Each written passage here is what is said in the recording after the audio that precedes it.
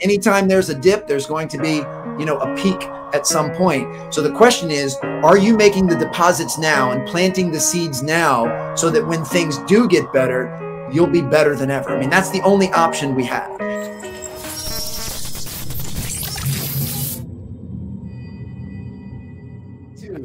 All right, I'm fantastic. It's great to be with you all. Yeah, absolutely. Thank you. Appreciate it, man. Alan, tell us a little bit. Give us that 60-second bio of who Alan is. It'll probably be shorter than 60 seconds. So basketball was my first love. I fell in love with the game at 5 years old, and here 4 decades later, basketball is still a major pillar of my life. And I spent the first third of my life as a very dedicated basketball player. Over that time, I started to develop an equal love for performance training, strength and conditioning, nutrition, mindset. So I decided to become a basketball performance coach when I was done playing in college. I did that for the next 15 years of my life. And then in my current iteration, I'm a keynote speaker and author. But I take all of the lessons that I've learned through the game's best players and coaches, and I show folks how to apply those to their own lives and their own businesses. And absolutely love what I do. Very grateful for an opportunity to do it. And I'm excited for a fun chat with you guys. Yeah, we're excited on that. And I want to go back. You were leaving college, and I kind of heard this on the other shows. Like you had this probably idea that you knew you weren't going to go past college level of playing ball, correct? Yes. Yeah, that was very obvious. Yeah. And so from that, me too. Yeah. I was no Stephen Curry, so it was. It was clear that I was going to have to find something else to do. Yeah, that's a normal thing here. I mess names up. That's what I do. Love it, brother. So Stefan, I apologize. And so as you're winding up your college career, with maybe at one time maybe hopes that you were going to make it, how did you transition into that next phase, right? So that you had to probably have a mental mind shift on that as well.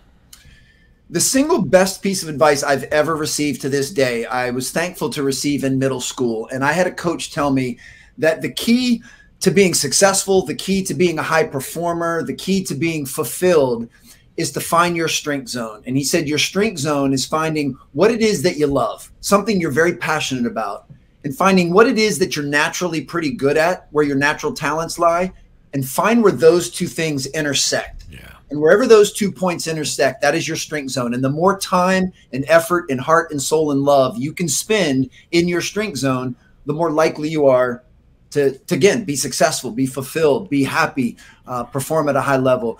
And I've stayed true to that my entire life. I mean, as I mentioned, that intersection was as a basketball player when I was younger. When I realized that I did not have the requisite talent to play at the next level, I needed to find something else that I was very passionate about, but had some skill in. And it happened to be being a coach, being a teacher, being someone that could pour into others from a performance standpoint. So to me, as long as I can navigate life and remain in that strength zone, while of course stepping outside and leaving my comfort zone to grow and develop and evolve, but if I can always stay in that strength zone of something I'm passionate about and something I'm naturally pretty good at, life tends to work out. And for me, that next iteration was just as obvious as could be. It needed to be in the basketball training space because that combined my original love of the game of basketball with this newfound love of strength, conditioning, mindset, nutrition, and so forth. Man, that is awesome. I love that ideology and that story, and I appreciate you sharing that. There's a great thought exercise on doing that exact same thing. In the author escapes me, but the book is The Art of Impossible, and a really, really good thought exercise on finding those two alignments, right? Your passions and your strengths. I think as we apply, some of the things that maybe you've encountered in making that transition from player to performance coach, I think that actually a lot of maybe your journey is probably relevant to what we do in real estate, and the way that I'm thinking about this now is like, I feel like a lot of real estate professionals feel very stuck right now. Like, just what do I do next? It's almost like this reset in a sense that like what worked before maybe doesn't work as well now. What you had to do before to be successful is not really the same thing you need to do now. And I feel like a lot of real estate professionals are just kind of going like, what is the thing that I need to do to be successful, and how do I go about doing that? And I think where it's relevant to your journey is like transitioning from I'm still an elite basketball player, playing at even the college level means you're an elite basketball player, to, my passion is basketball and my skill, or, finding that alignment between passion and skill, right? Then what do? What was the step to go, okay, now I'm going to become or get in the space of performance coaching? What was like the next week after you had this realization of okay, now I need to take action and actually do something about this? What was that part of the process like? I feel like a lot of times we have this clearer ideology around here's what I want to accomplish, but then it's how do you go about doing that? How do you transition from elite level basketball player and take the first steps towards performance coach, very, very, very highly regarded performance coach? What are those first steps? Well, for me, there was kind of a slow build up and a slow ramp up. So I played at Elon University, which is a very small school in North Carolina. I mean, it's a mid-major school, and I was not one of the main rotation players at Elon. So, when you're kind of a role player or a bench player at a small school, especially in the early 90s, based on my age, the writing was on the wall that I was not going to be a professional player. So it wasn't this cold bucket of ice water on my head. Sure. I had 4 years, or in my case, 4.5 years, to kind of figure out what I wanted to do next. Because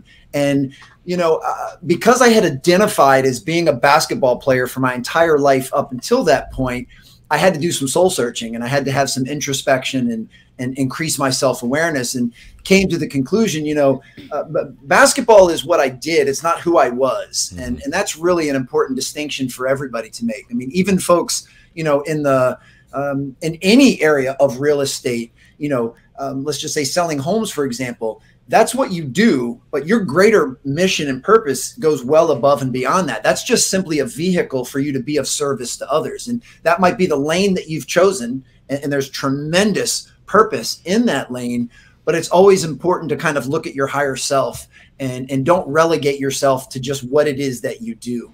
I mean, at present, I'm a keynote speaker, but that's really just the vehicle for me to get the larger message out there and to have a positive impact on others and to share a message. That's just the platform that I use. So that's the first part is having the introspection and the self-awareness to really figure out what your ultimate, purpose is. And I know that word's thrown around a lot.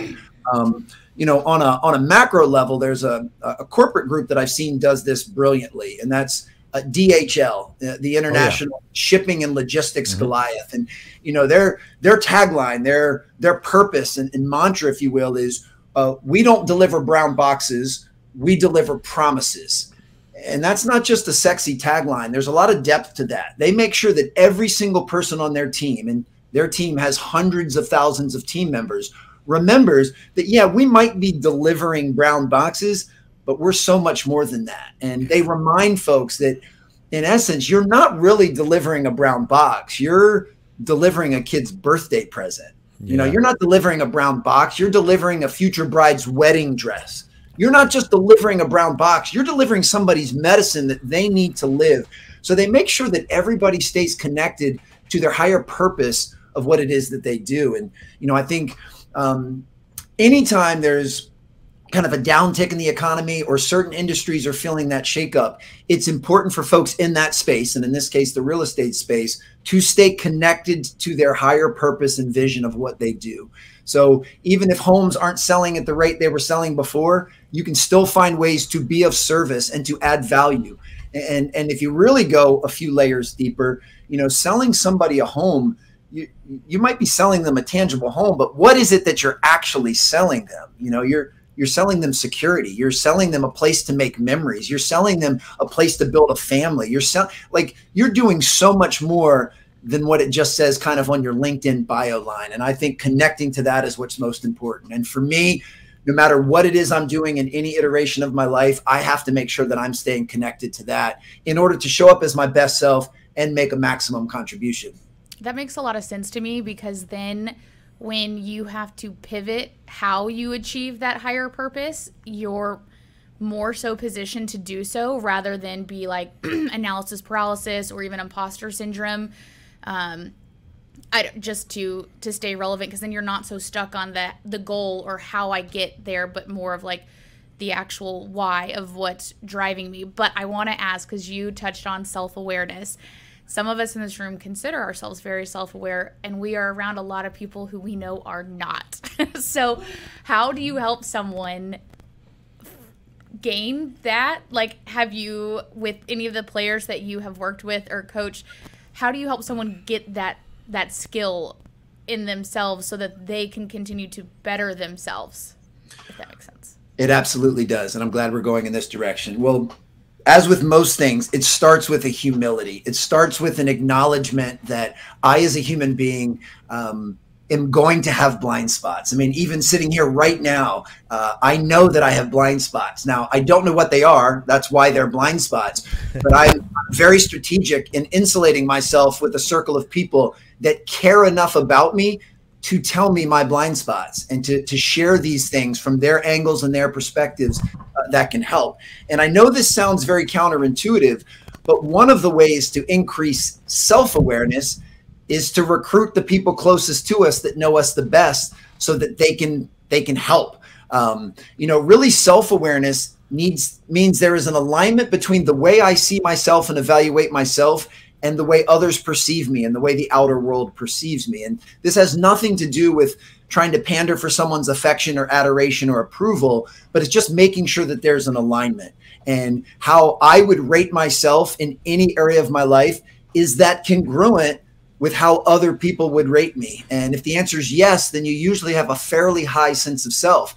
If there's a massive disconnect between the way I view myself and the way the world views me, that means I have low self-awareness. So, if in college, if I would have told myself over and over, I am a bona fide NBA player, I am an unbelievable world-class basketball player, well, very quickly I would have been put in check, because those that make those evaluations and scouts in the NBA would say, you are delusional. You're not anywhere close to an NBA player. And that would just simply mean that I have lack of self-awareness. Thankfully, I had the awareness to know it's not in the cards for me to be a professional player, but I could be a pretty good coach if I work on these skill sets. So this is the path I'm going to take. So you need to be willing to accept self-awareness comes into asking others for their help. But it's not just asking random people. It's not soliciting acquaintances from Facebook.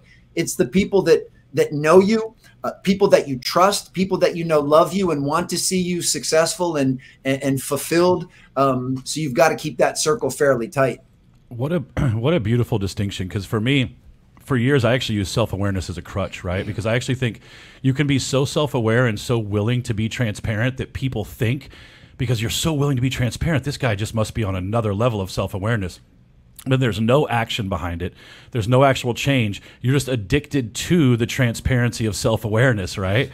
And you're not actually doing anything to change it. You're just kind of and this is where the social media aspect comes in. Everybody's like, oh, look at this person being so vulnerable. And then behind the scenes, you're still doing the exact same thing and the exact same behaviors. What has been your advice to people who have that? Because I like you, love these types of conversations that have that level of self-awareness. Who do you recommend that they speak to get that? Let's say they don't have a group of people that they trust or they feel they can go to. How do you really start diving deep on that? Because for me, it took my world getting a lot smaller and having to have a lot of conversations that candidly hurt my feelings before I could get to a level of understanding that my self-awareness was bullshit without real action to change behind it. What do you do with somebody who's stuck in that phase? Because I was there for years and it wasn't fun. No, it's definitely not. I mean, all I can share is through my own personal journey. The real conduit for me was therapy. I've been divorced now for 8 years. And when I first started going, the process of getting divorced, I went in to see a therapist. And that's what changed everything for me, because here this professional that is completely unbiased. I mean, they're just getting to know me and my story and my journey. And she was holding me highly accountable. And she made me aware of a lot of things that I was not aware of at that time. And, I was also at a time in my life where I was deflecting accountability. I was constantly blaming and complaining and making excuses. My answer to the reason the marriage wasn't working was because she wasn't doing what she was supposed to do. And I wasn't holding myself accountable to where I was negligent or where I was complicit in creating the dissolution of the relationship. And the therapist is the one that would shine that light on and say, we don't need to talk about anybody else. Like, we just need to talk about you.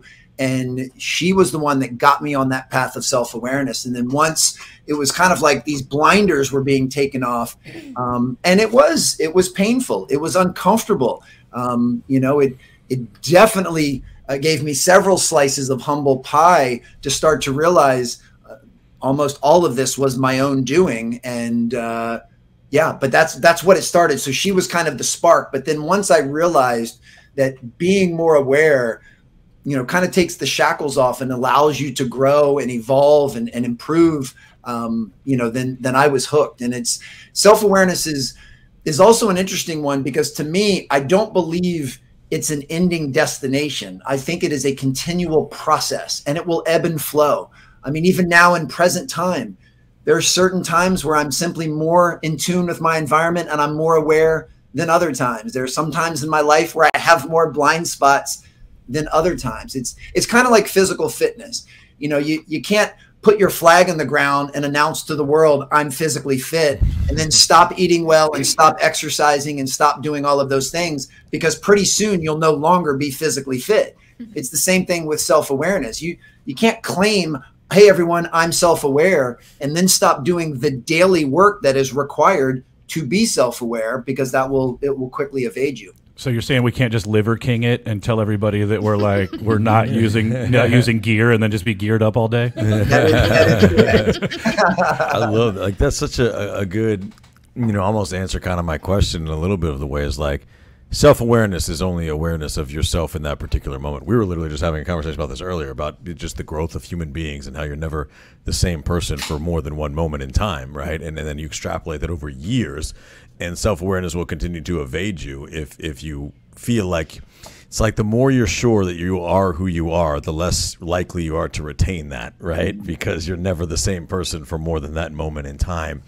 I wonder, though, how that is where I think people kind of struggle sometimes with, like, the longevity of success. When you talk about, like, the winning mindset, you know, what is it about the balance between the humility of self-awareness and the understanding of the growth that one needs to go through to get to where they're going, and what I believe is, like, the fierce confidence that you need to have to actually accomplish the things that you set out to accomplish, right? Like, there's humility of being small. Like, I know who I am and I can't do that, right? And then there's, like, a fierce confidence in, I know who I am and I can do that. But then, like, when does that bleed over to, I'm so sure of myself that now I've lost my own self-awareness? Like, where's the balance between self-awareness and the confidence you need to have to keep pushing forward towards whatever it is you're trying to accomplish, without just becoming, like we know with athletes, like, we know athletes that are massively overconfident for what they've accomplished, right?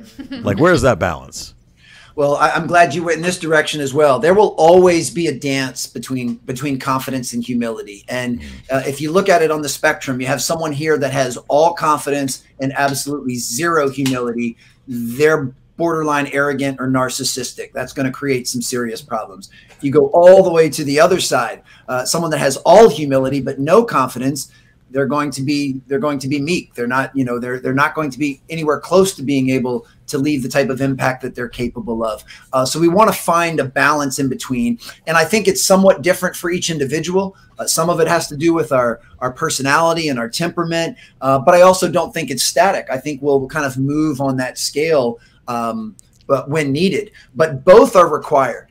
I'm a huge believer that confidence needs to be earned. And it's earned primarily during the unseen hours by putting in the reps of whatever it is that you're trying to be good in.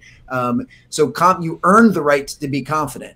The reason, we'll just make this easy, Steph Curry is so confident is because he puts in so many hours when no one else is watching. Yeah. I mean, the lengths that he goes through to work on his craft and to work on his shot is just, it's beyond what most people can comprehend. So when he gets on the court and he believes every shot he takes is going in, he's earned the right to be that confidence. He's not just making it up, and it's definitely not a fake it till you make it. He has absolutely earned that right. But what keeps him as one of the world-class, you know, athletes of all time is he blends that with humility, and humility to the point that he stays open to feedback. He stays open to being coached and having people share with him his blind spots. But most importantly, he has the humility to acknowledge that no matter how good he gets, he can still get better. And that's all that matters to him. is that he knows he still has room for improvement. Now, when you get to his level or level of some of the other folks that you've mentioned, the room for improvement is rather thin because these guys have already come fairly close to maxing out their potential. So they're incredibly motivated and inspired by very tiny micro improvements, systematic, incremental, progressive improvement. A guy like Stephen Curry is not going to make huge sweeping gains in an NBA offseason. He's going to make 1 or 2% gains in 1 or 2 different areas of his game each offseason. But when you stack that year after year or decade after decade in the case of somebody like a LeBron James or a Tom Brady, and that's why you see these guys able to sustain excellence. So this dance between confidence and humility, which takes very high self-awareness, is vital. And it's one that it's easy to misstep. And we all make those missteps. There'll be times where we could probably use a little more confidence and a little less humility. And then there's certainly times where the reverse is true. So that's where the self-awareness piece comes in, is being able to evaluate in real time and take in real-time feedback on how we're doing in any given situation. I like that you said that, because sometimes that confidence will take you to a decision that maybe you shouldn't have made, and sometimes that over humbleness will take you to a decision that you should have made but you didn't act on. I'm going to fanboy out just for a second because you're talking about Curry, and I know somebody else that you coach. I don't know them, but read the bio about I've heard of about Kobe and that kind of conversation. That's somebody to me that from afar was all humble, or was all confidence, right? And very humble person, I'm sure, in his personal life around things. But I mean, you just talk about, the stories are endless. What does that look like behind the scenes with somebody who obviously has all the ability, one of the greatest ever, that's indisputable, but also just seems like there wasn't an ounce of him that wasn't sure of himself in every second? I mean, could you just talk about that relationship and experience a little bit? Well, sure. And to put into context, I only had a chance to meet and be around Kobe on a few different occasions. So I did not know him. A few more than me, so I'd love to hear it. But I certainly I certainly know that with a guy like that. Now, there's a couple areas that we can look at confidence and humility. I think even to his own admission, he probably could have leaned in with a little more humility and grace and compassion in the way that he dealt with teammates. Sure. But he had very high humility for himself, back to my original definition of, his goal was to be the greatest that ever played. And no matter what he accomplished, no matter how many points he scored, all-star games he made, or money he made, he still knew he had to improve, which is why he had that relentless pursuit of greatness during some pretty intense unseen hours. But that humility is what allowed him to know that he could still get better. But yes, to the outside world, to opponents, to teammates, he skewed heavily towards high confidence and lower humility. So everybody's got to find that balance, and it's different in different times. With a guy like Kobe, he readily acknowledged that his goal was to be the best. Mm-hmm. See, I'm not wired that way. I'm wired differently. I don't really have any desire to be the best. I have a high inspiration and motivation to be my best, and they're slightly different. I do the best I can to not play the comparison game in different areas of my life. And it's not easy to do because we live in a culture, and especially with social media, that I think is designed to get us to play the comparison game. But I try not to play that. There's not an ounce of me that is ever worried about if I'm the best keynote speaker. That's for other people to decide. All I'm worried about is, am I the best that I'm capable of? And am I doing my best to deliver for the audiences that I speak to? And as long as I feel that I'm doing that and progressively getting better at that, because you better believe I'm a better keynote speaker today than I was 1, 3, 5 years ago. Yeah. And I can promise you guys, if you have me on your show a year from now, I'll be an even better speaker then than I am today. That's the goal. So yeah, let's go ahead and book it, because that's the goal, is continual, systematic, progressive, incremental improvement. And that's what motivates me and drives me, is can I be better than yesterday is way more important than am I better than you. And everybody's wired differently. I'm sorry. We have a little delay. I didn't mean to interrupt you. I want to piggyback off of that, because where does the balance come in life with that, right? Like, I'm not necessarily a fan of work-life balance because I don't think it exists, right? But like just in general with these people who are high achievers, even people in this room, people who are successful at whatever they do, How do you as a coach and a speaker really speak to the balance of, because that can get really out of whack really quick. And when you start talking about, you reference your divorce, I'm divorced, and it was solely because of, not solely, it's because of a lot of reasons, but my career factored into that in a high way. And I still struggle to find that balance, even when I'm not at work, to rein some of that stuff in. How do you address that as a coach, as somebody who helps people produce at a higher level? Because if your life falls apart, business is going to fall apart too. So to add on to that, I wanted to know about setting boundaries specifically, because personally I view someone who's a really high achiever, they tend to have boundaries. They tend to be able to protect their personal time, and it's without fear of losing business. And you're so good that the people, I don't want to say they're going to wait for you, but they're going to respect it and work within the schedule because it's so worth it to work for you. But like, how do you set those and not cost yourself business? Or a lot of y'all got divorced. Yeah, I think 3 of the 4 in this, actually, all of the men on this podcast have been divorced. We have 3 of us and 1 guy who met his wife in kindergarten. Let me take one step back and just say, because this is a really important distinction. Everything that we've discussed so far, everything that I imagine we'll discuss in the rest of this conversation, everything I share on stage and everything I share on page is very basic in principle. I'm a simple guy. I believe in the fundamentals. I believe in the basics. But not a single thing that I've shared here or will share or on stage or on page is easy to do. And basic and easy do not mean the same thing. People often use those words as if they're synonymous, but they're not. They don't mean the same thing. And the reason I say that is, the questions you guys are asking, the answers are very basic and a matter of fact, but actually implementing this stuff in every single day life is really challenging to do. And none of this stuff that I'm sharing am I coming from a place of mastery. I'm happy and very proud of the progress that I've made in my life, especially over the last several years in particular. But I don't have all of this stuff figured out. And this, whatever we want to call it, whether you want to call it work-life balance or work-life harmony or work-life flow or work-life integration, whatever, it's all under the umbrella of life. I try not to compartmentalize too much.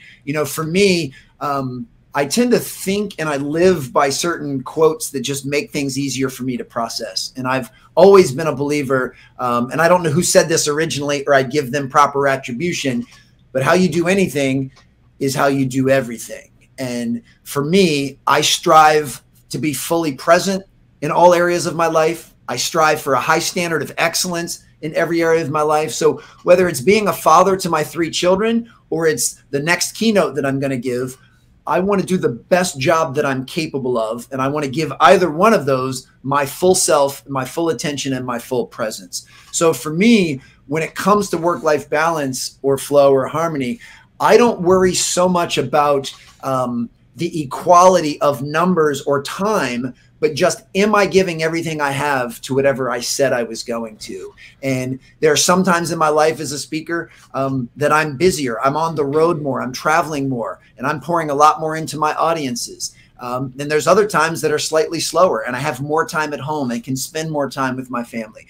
But even if I'm only going to get a limited amount of time with my children, I want to make sure that that limited amount of time is super high quality, that it's not distracted. I'm not like, I am there in mind, body, and spirit. So for me, that's where it starts. But then it also goes back to, we have to get crystal clear on our core values. We have to get crystal clear on what it is that we believe. And then we need to make sure we're designing our life and our behaviors to be in alignment with that. Man, so, my own self-care, my physical, mental, and emotional wellness is something that is really, really important to me, because I'm of the belief that the only way I can be an elite level father or an elite level keynote speaker is if I'm taking care of myself. So I have very strict boundaries for my own physical fitness and wellness routines, about when I go to bed at night, about eating clean, about making sure that I'm consuming, reading, watching, and listening to stuff that is educating me, that is inspiring me. I do the best I can to siphon off all of the noise, all of the negativity, all of the gossip. I believe in being informed for sure, but I don't spend just hours and hours listening to negativity. It's not good for me personally. So yes, I put strict boundaries in place. Will you elaborate on some of your routines, like your morning routine, your evening routine? Be happy Set you up for success? Yeah, and I'm glad that you brought up evening routine, because that one's just as important as morning routine, although morning routine tends to get, all of the headlines and is what's talked about more on social media. But it's kind of like the chicken and the egg. What comes before your morning routine? Well, it's the previous night's evening routine. And I know it's not a super sexy topic, and you're not going to get a lot of views or sell a lot of books, but sleep is really, really important, especially as we get older. I mean, people are always looking for all of these different life hacks and biohacks to improve performance. Just prioritizing sleep will do more for you than just about anything else you could do. So yeah, I create kind of what I call a wind down routine, so that every night I put myself in a position to get the best sleep that I can. And that doesn't always work. That's the other part about process versus outcome. And I'm sure we'll dive into this a little bit deeper, especially when we start talking about some real estate specific stuff. But we have to be very careful about tethering and holding on too tightly to outcomes. I'm much more of a guy that believes in processes. So, for me, part of my wind down routine, and you don't hear very many motivational speakers say this, is, I watch something mindless on Netflix or Hulu before I go to bed, because it allows me to disengage my mind. It allows me to relax. I usually err towards watching something of comedic in nature, so it gets me to laugh. But I just get something that allows me to turn my brain off from what I've been thinking about all day.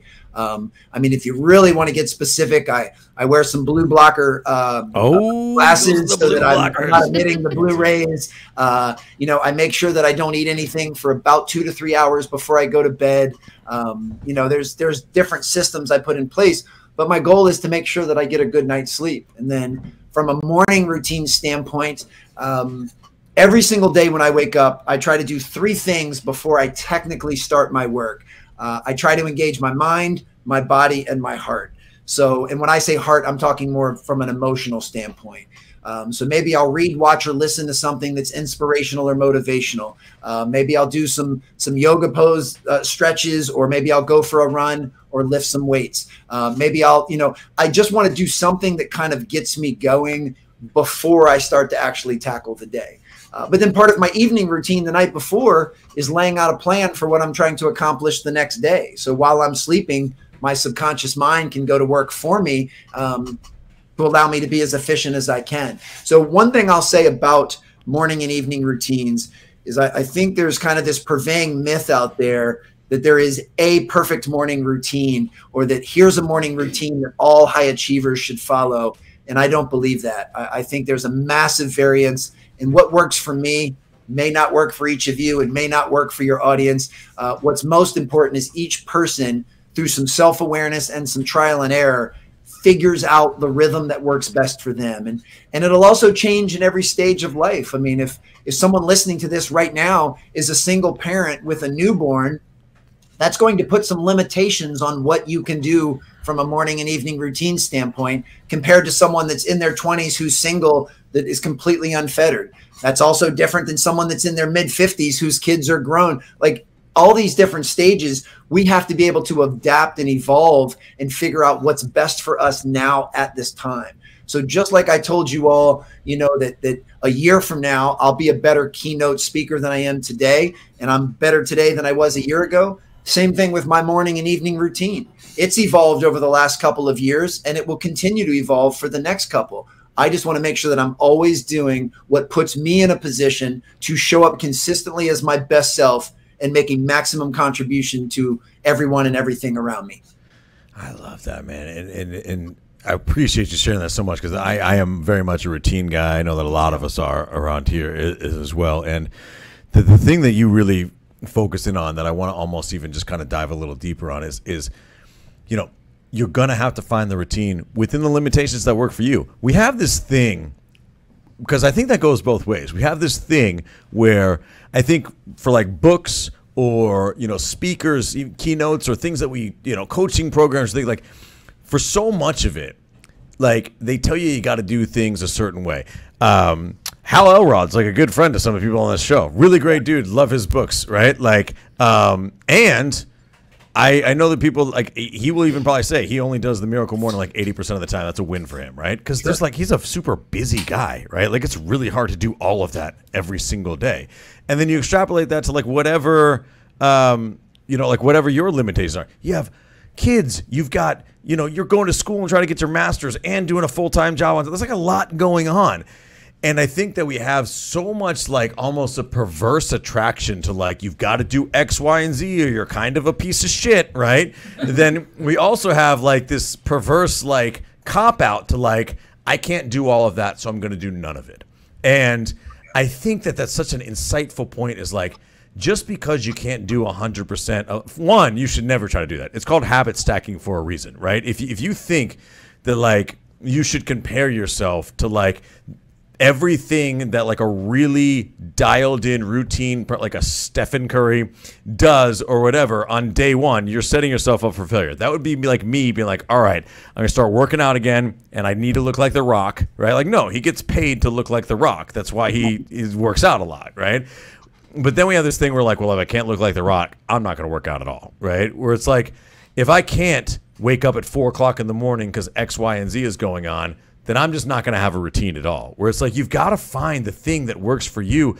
You can't not do anything, even if you can't do everything. And I think that just making, like you said, incremental steps in the right direction, extrapolated over a period of years, oh my gosh, what a different person you'll become. I think we let ourselves off the hook so much because we can't do everything, but we also have this really perverse like improvement culture where like, if you don't do everything, you might as well not even show up, bro. Like, you're not top G, bro. Or whatever it is. Yeah. There's so much gold in what you just shared there. And we do tend to live in a world that plays on the ends and plays on the extremes. And yeah, a little bit is better than nothing in any way, shape, or form. And, you know, even back to the morning routines. I mean, for me, I have different morning routines. So as I mentioned, I'm amicably divorced. I have 13-year-old twin sons and I have an almost 11-year-old daughter. So my kids are with me, you know, roughly half of the time. I have a different morning routine when my kids are with me than when I'm by myself.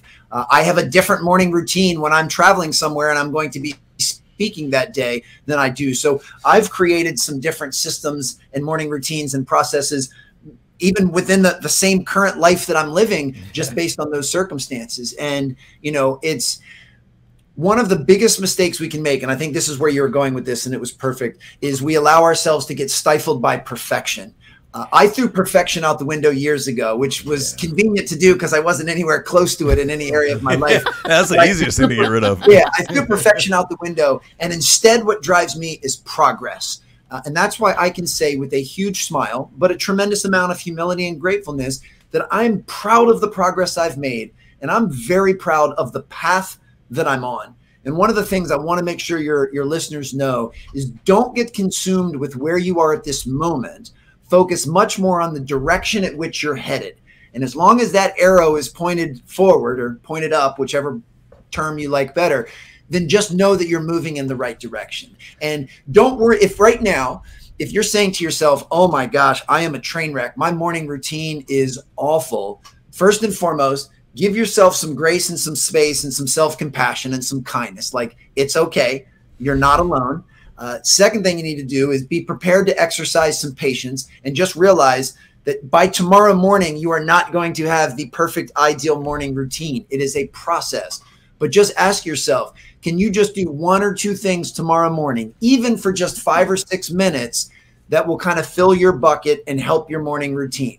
I mean, even just that one change tomorrow morning will mean tomorrow morning's morning routine was a little bit better than today's. And that's going to start creating some of that momentum.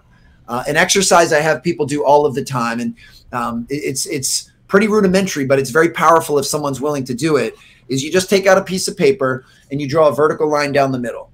On the left side of the paper, you come up with an exhaustive list of the things that, I'll just say, fill your bucket. Mentally, physically, emotionally, and spiritually, if that's appropriate to you. But what are the things that light you up? The things that give you energy, the things that make you smile, the things you enjoy doing, the things that nourish your soul. I mean, you use whatever description you want, but come up with a list of those things. It could be taking a yoga class or hopping on your Peloton bike or taking your dog for a walk. It could be enjoying the stillness of the morning while you sip some coffee. It could be listening to a podcast or watching a documentary. It could be meditation. It could be prayer. It could be conversation with a loved one. But come up with a list of the things that just make you feel alive and make you excited. On the other side of the paper, on the other side of that line, I just want you to write down how you've been spending the bookends of your day. You know, what it is we're talking about now, your morning and your evening routine. More specifically, what do you normally do the first 60 minutes after your eyes open in the morning? And what do you normally do the 60 minutes before your eyes shut at night? And just write those things down. Now, don't write down what you think you should be doing or what people on Facebook are doing.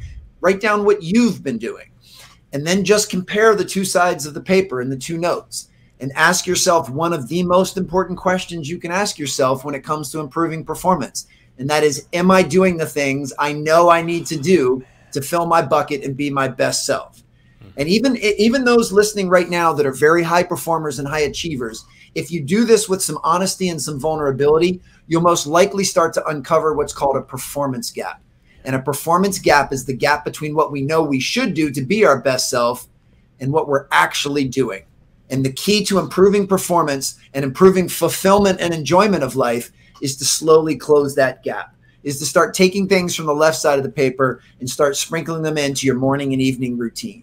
And even if you're just doing that for 10, 15, 20 minutes on the bookends of your day, it will make a radical shift in how you show up, in your energy level, in your optimism, depending on what those things are, in your physical fitness, all of those things. So if someone's willing to do that kind of recalibration, reset exercise, it can be a game changer. And like I said, don't plan on changing everything by Tuesday morning.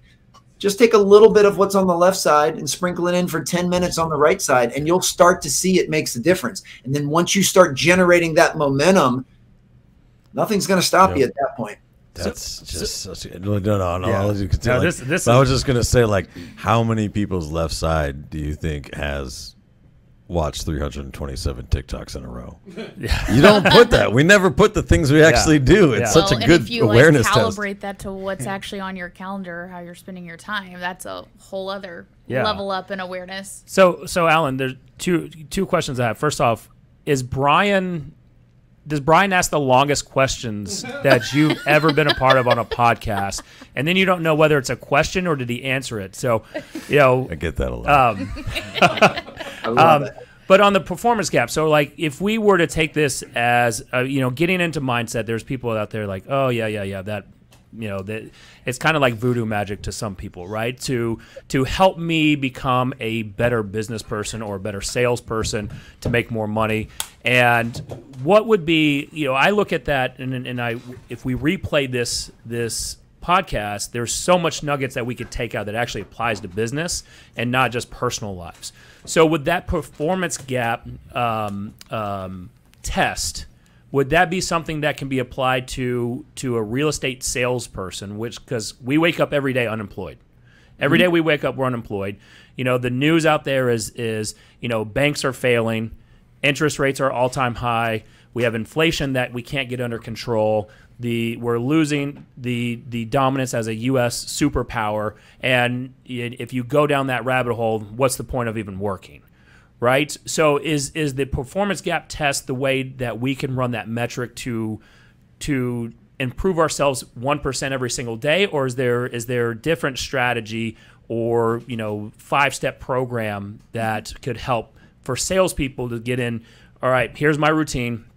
I know Monday through Friday is going to be X, and I'm just going to follow it, and I'm going to use this as a measurement to continually improve. And then 365 days from now, I look back and I don't even know who that person was.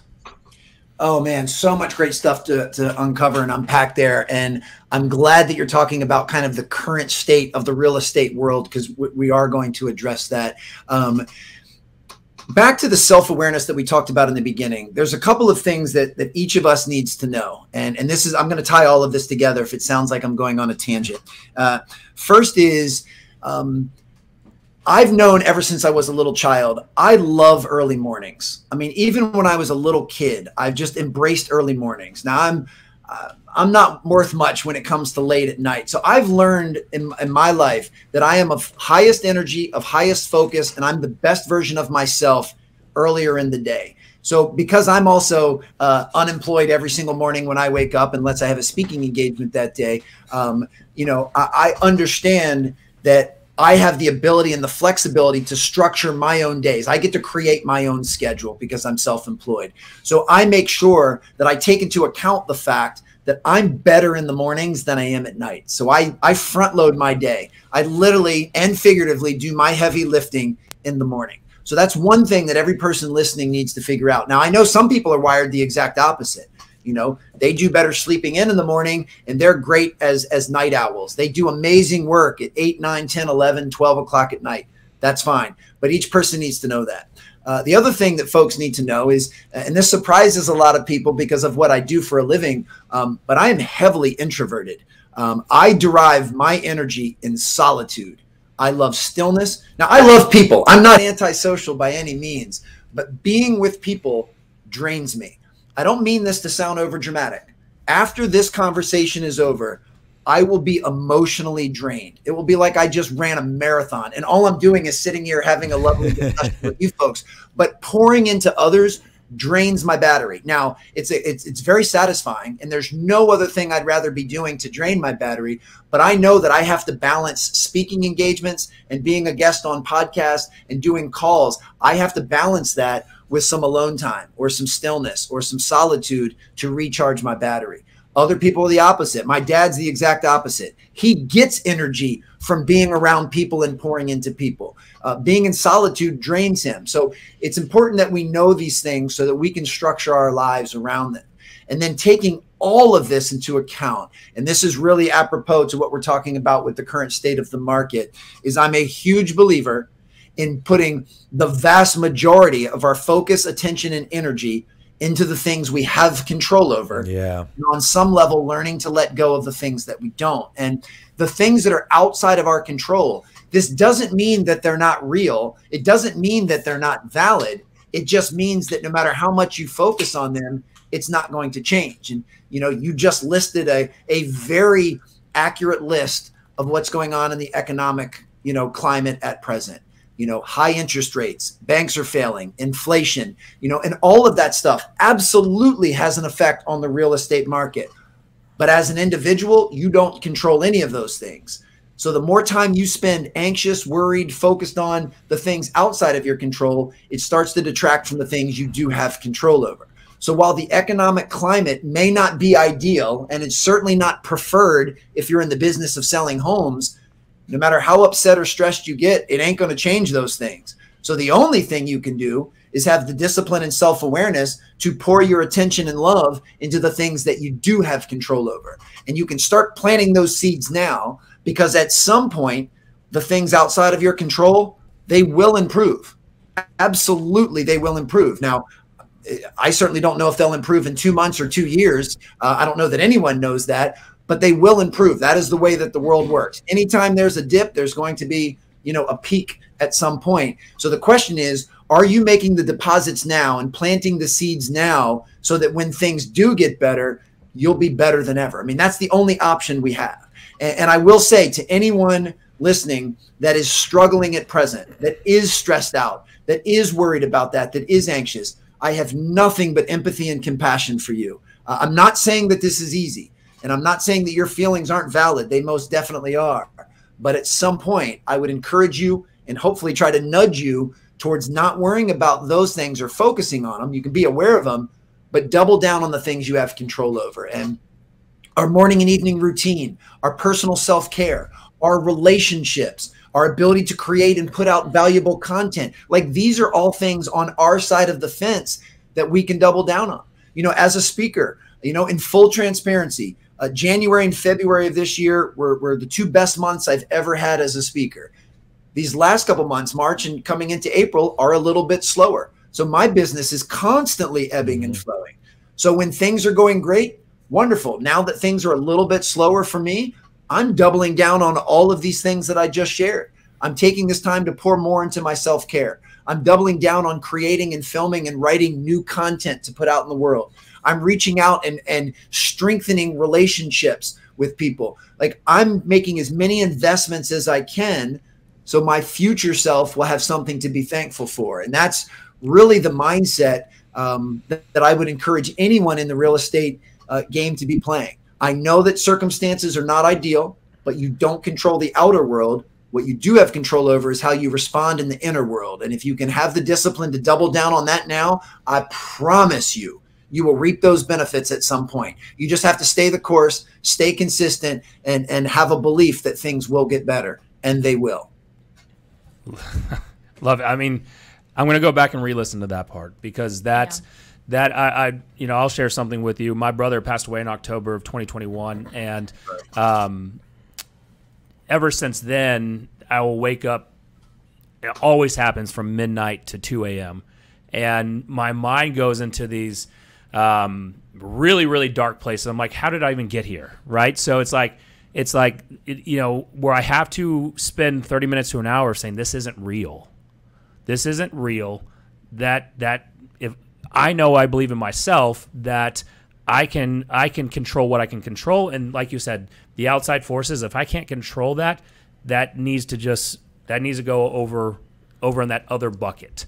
That's the out of control bucket I don't have any influence on, and let's just focus on the stuff I can. And it usually, unfortunately, takes me 30 minutes to an hour to get it back under control. But I mean, right now I know as business, for now, as I get better, hopefully next year I'll say that's not happening at all, or maybe it's only 5 minutes. But I know that as people, as business owners, not just real estate agents, but as business owners that are having tough times, I know that their mind is one of their biggest assets and biggest hindrance to their success. And so I want, hopefully people go back and listen to all of this, but even that last part of just really just the controllables. Yeah. That was the best piece of overarching mindset advice, without having to get actually so granular and break anything down, because it encompasses it all ultimately. If people can run with it and take with it. I appreciate that immensely. I'm glad it resonates, and I'll take it a step further. And also, just so that now, I've never walked a day in the shoes of someone that's life is in real estate. That's not my area of expertise. But I can say, as a professional speaker, on March 13th of 2020, I saw my entire speaker calendar get wiped off the map. My entire vocation in one fell swoop. I mean, and I won't lie, for 72 hours, I was panicked. For 72 hours, I was scared. I was anxious. It was a rough 72 hours. And I gave myself the space and the grace to feel that way. I didn't suppress how I was feeling. I didn't ignore it. I threw myself a massive pity party for 72 hours. And then I realized, all right, this isn't going to help me. So what can I do? And then it clicked with me. My entire business and everything I preach on stage and on page is about being of service to others and about leading with the heart. And I figured now's the time for me to do that. Even though I am not going to be able to speak in person, talking about when the pandemic hit, and I'm not going to be able to do my work the way I was used to, I can still be of value to others. I can still reach out and offer myself or support folks. I remembered that I wasn't the only person that was dealing with a global pandemic. There were a lot of people struggling and a lot of people hurting. And I wanted to make sure that I, was able to lend a hand and to support and find ways to be of value. And same thing, if right now you're not able to sell homes at the same clip that you were selling when the market was better, you can still find ways to support and add value and plant seeds and strengthen relationships so that when things do get better, you are in prime position. And I'm very, very thankful that coming out of the pandemic, I mean, my speaking business skyrocketed. I mean, it was 10x what it was before the pandemic, because for those 18 months, I was just planting seeds, and it was a tough 18 months. But you can build that type of grit and resilience. And a couple other things I'll share just about kind of this mindset. So for me, to me, mental toughness is acknowledging that all I can control is doing the best I can with what I have wherever I am. That's it, full stop. Every day when I wake up, I'm going to do the best I can with what I have where I am. All of the outside circumstances and events, they're going to continually change, but nothing can prevent me from doing the best I can with what I have wherever I am. And a tier off of that is the reason I love that as a foundational mantra is it eliminates a trilogy of behaviors that undermines people's performance, undermines success, undermines fulfillment. I know these things firsthand, and they're the automatic default for most human beings walking the earth.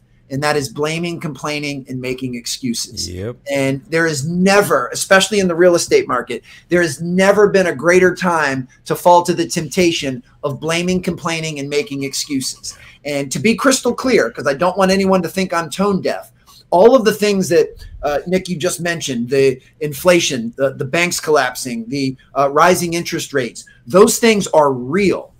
I'm not saying that they're not real. What I'm saying is blaming, complaining, and making excuses about them isn't going to help you sell any more houses and isn't going to help you be a better version of yourself. So to me, it's about letting go of the things that are holding us down and anchoring us down and focusing on the things we do have control over. And when you can do that, you become emotionally agile. And if you are not emotionally agile, you are emotionally fragile. And one thing I can promise you, when the economic times are less than preferred and things are tough, if you are emotionally fragile, you've got almost no chance to weather the storm. Yep. If you are emotionally agile, you can take anything the world throws at you and plant those seeds, focus on your self-care, forge the relationships, and keep finding ways to be of service. Remember, and I know I'm speaking to a very specific niche, but just keep in mind, selling homes is what you do. It's not who you are. Yep. When the outside world limits the number of homes you can sell, don't let it limit how you can contribute and add value to others. There's still other things that you can do. And also keep in mind that other people are going through this struggle. And if you can step up with some leadership and some fortitude during tough times, that's actually when you gain market share. In any specific industry, when things are going great, everybody's reaping the benefits. When things are tough, that's actually when you can, take steps forward and strides forward. And, a perfect example was the hospitality industry. I live in a suburb of Washington, D.C. I'm in Maryland. And when everything shut down for the pandemic and all the restaurants closed, the most successful restaurants today were the ones that were able to pivot back in March and April of 2020. Yep. They found creative ways to allow folks to come pick up takeout food or to offer delivery when they didn't before. They found creative ways to change their menu. Like, they were the ones that made the first wave of adaptions. Yep. Same thing with the grocery stores here.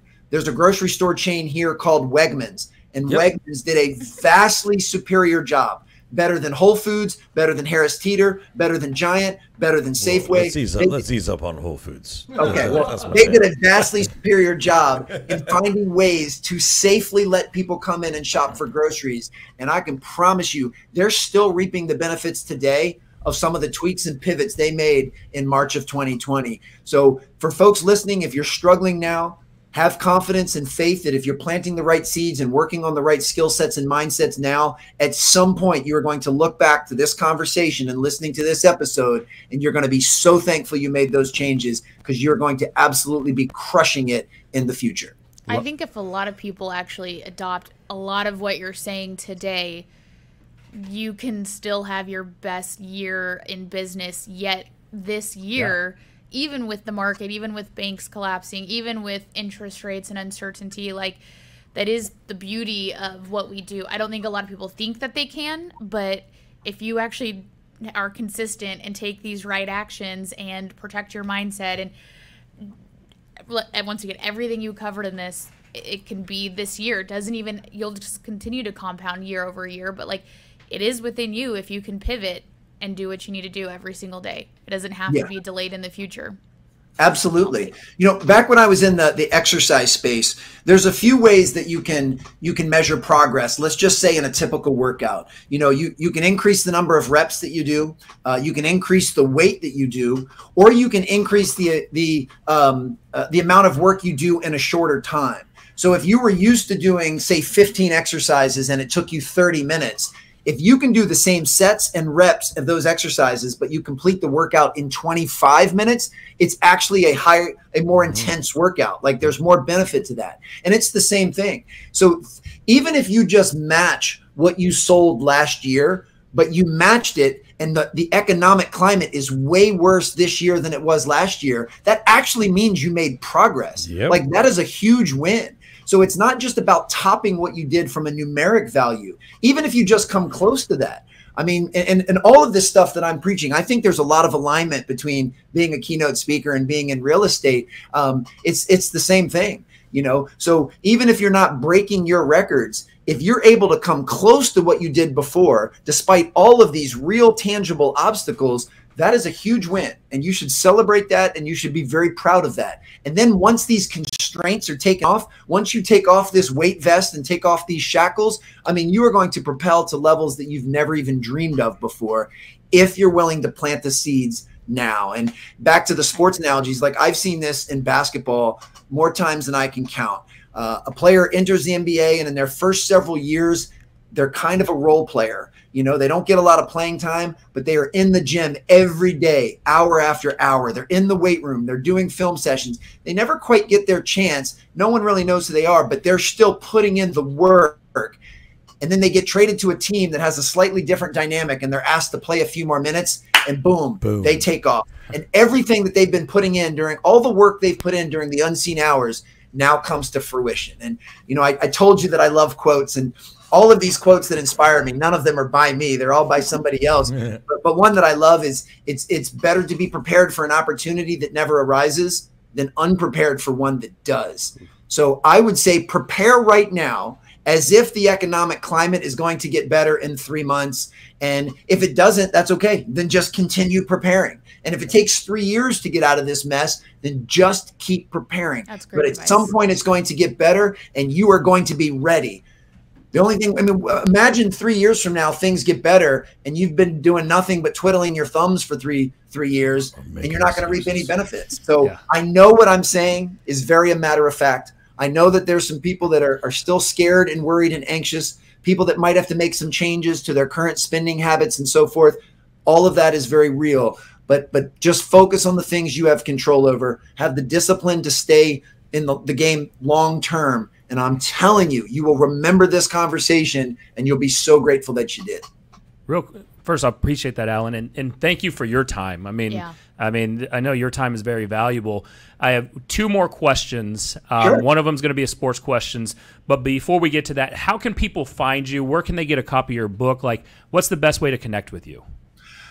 My website, alansteinjr.com, is kind of the main hub of everything. And, you know, I guess I'll say quite selfishly, I would love to get more involved in the real estate side from a speaking standpoint, because this message that I'm so appreciative for you to share on your platform, I think this is what folks in the real estate world need to hear right now. And it actually fills my cup to be the one to share that message. Like, I want to help people when things are tough.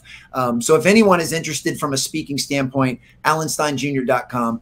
I'm very active on social media, and I take a lot of pride in being both accessible and responsive. So just follow @AlanSteinJr. On Instagram, Twitter, LinkedIn, and Facebook. If any part of this conversation resonated, or if you want to ask a question, just shoot me a DM on Instagram or LinkedIn. I'm very good about getting back to people. And if anyone has an interest in either one of my books, Raise Your Game or Sustain Your Game, you can find those on Amazon or Audible or wherever you get your books and audiobooks. But nothing fills my cup more than when folks reach out after I've been on a show and want to continue the discussion. So this was so much fun, and I've really enjoyed it. That's how we connected. Elizabeth on the Skinny Confidential, I listened to it. I was like, holy shit, this is speaking. We shared it with our whole team. We shared it with our sales team at the time. I said, guys, you need to listen. I was on the Stairmaster, and I fired off an email, and then I heard something on there. You're like, you weren't really that great at social media or something of that sort. I'm like, all right, I sent him an email. But then I'm going to just go ahead and DM on Instagram, and then we just started that conversation. So you're definitely very accessible, so I appreciate that. So the 2 questions, and I'm stealing one from Elizabeth. She had a whole list here. Is what gets you out of bed in the morning? Being of service to others. Like, my goal is just to fill people's cups. So I've said this on some other podcasts, and just add this to the long list of quotes that I use but have no idea who said them originally, is a candle loses nothing by lighting another candle. And I believe that ultimately my job and my purpose is to light other people's candles. And sometimes I do that on stage at a keynote. Sometimes I do that by what I write in a book that someone reads. Sometimes I do that when someone's kind enough to let me have their platform and be on their podcast. But I wake up every day with the goal to light people's candles. And sometimes those candles are just my own 3 children. And that's the only thing that I'm worried about for that day. But that's ultimately what motivates me is, can I light other people's candles? Awesome. Love it. And then the last question is, I love that because I was just thinking in my head, just like we talked about going to extremes before, and that is so true. I love that. I love the idea of getting up in service for others, and just this goofy thought about like a David Goggins interview. He's like, I get up to put people's candles out, or something like that. Like somebody saying something like that. It'd be so funny. That's something you would say. Yes, that would be. Yes, I definitely can see that. So at the end of our show, Alan, what we do is normally when we don't have a guest, we ask some ridiculous hypothetical, right? It goes off the rails. Yeah. And so we were looking at, we were kind of searching for one, but at the same time, Brian, obviously he will just randomly interrupt and have this thought. Mm-hmm. And at one point he was like, all right, if you had to pick one, right? And I'm going to let you It's got to be the largest stage. Okay, you want me to do it? Yep, go ahead. Okay, this is a good one. We've done this one before. I think we actually tested it. We tested most of it. And they're all tough in their own way. You've got to be on the largest stage. So whatever the largest stage means to you. Would you rather have to hit a free throw, a 30-yard field goal, you got to get on base and there's a 2-1 count, or you got to make a 6-foot putt? But it was because look, he's a basketball guy, so we've got to even elevate that stage. Okay. So it's got to be in the finals, Game 7. Yeah, like whatever you can imagine. It's got to be finals, Game 7. Tied up. It's tied up. No. How about this? It's not tied up. You're only sending it to overtime. You miss it, you lose. Yes, even better. Because if you miss it and you're tied up, there's like no harm, no foul. You're down by 1. All right, and you've got 2-1 count, got to get on base, World Series, right? Free throw, down by 1. Hockey.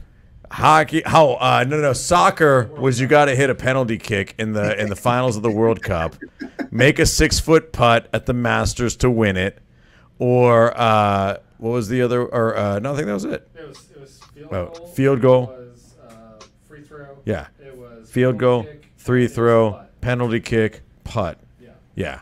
Ooh, got to choose one. Well, based on my background, I would automatically take the free throw because it's the only of those 5 that I have any decent level of competence. But I want to unpack this because I think this is a brilliant question. I don't know if you guys are familiar with the difference between an open loop and a closed loop skill. An open loop skill means the environment is changing and you have other factors to depend on. A closed loop skill means that basically it's preset and it's up to you to start and stop and perform the skill. Generally speaking, closed loop skills are easier because you don't have anything else to worry about. So yes, I realize the fans behind the basket can be waving their hands, but the basket is the same height. The free throw line is the same distance. The ball is the same size and weight. Yeah. Me shooting a free throw to tie the game or lose is no different than if I was doing that in a gym by myself. So I have a little bit more control over my own destiny. Same thing in theory with a golf putt. The others, now I'm required to hit a pitch thrown by someone else, or I need to be able to kick a field goal based on someone else snapping it and catching it and making sure the laces are out. There's other factors. Einhorn and Finkel. Einhorn and Finkel, exactly. Now there's a great reference right there. And even if I'm trying to throw a touchdown or anything, I'm dependent on others. So I'll always take the closed loop skill if you're asking what it is that I need to do. But on a bigger level, if you're asking me personally what I think the hardest skill in sports is, it would be hitting a curveball. Absolutely. I think hitting a 90-mile-an-hour curveball might be the hardest skill in all of sports. And I say that with massive respect to every sport. And don't even get me started on hockey because I can't even skate. So I wouldn't I'd be out on that one to begin with. Upright. So, so I'll take free throw for myself, but I would even take putt as number 2 just because I have more control over that. That is the first time anybody has actionably turned our stupid hypothetical question into an actual lesson. A good conversation. You are now in the Tour Hall of Fame. I think we had, and I love the breakdown. We had a long thing about the 2-1 count. My only defense was that you got a chance to get walked because it's a 2-1 count. If it was a full count, I'm out all day. I don't want it to come down to one pitch. So I agree with you. But yeah, I mean, you get, Lester or Nestor Cortez up there. That's an open loop all day.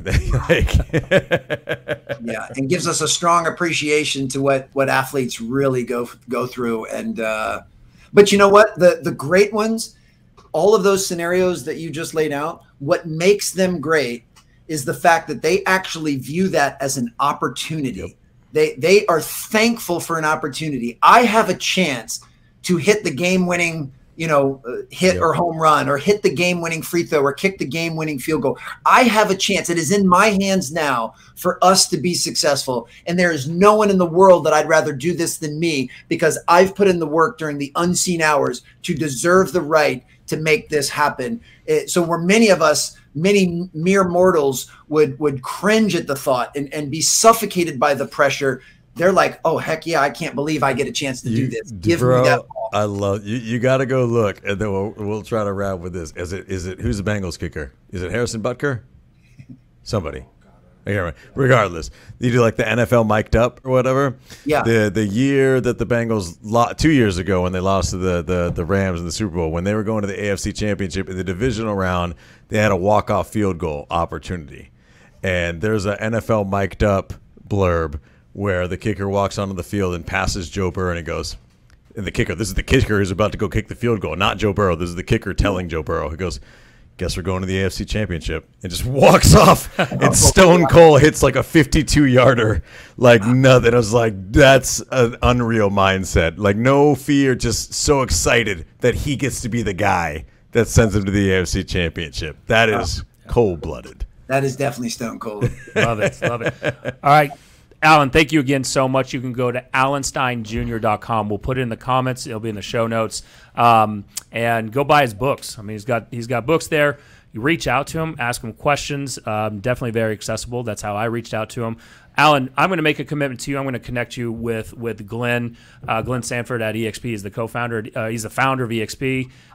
We definitely want to see if there's a way we can get you on the EXP Realty stage for a keynote side. So I'm going to make – you gave us and blessed us with your time. I'm going to try to do something and help you out on that. Hey, one last thing. Don't you guys answer it because I know you know the answer. But the first person on Instagram to DM me the movie from Einhorn is Finkel or Finkel is Einhorn, I'll send a free book to. Just send me the movie. Oh, nice. Cool. That is First badass. one in my DM, but absolute classic. And I actually may watch that tonight before I go to bed. Now I might watch that I might have tonight. to now. Yep. Movie night for all of us. Alan, thank you so much, man. You guys head over to Instagram, find him, Alan Stein, man. It's fantastic. I appreciate it. Alan, just hold 1 minute after the show, please. Absolutely. Sure will. Jesse, get us out of here. Appreciate it.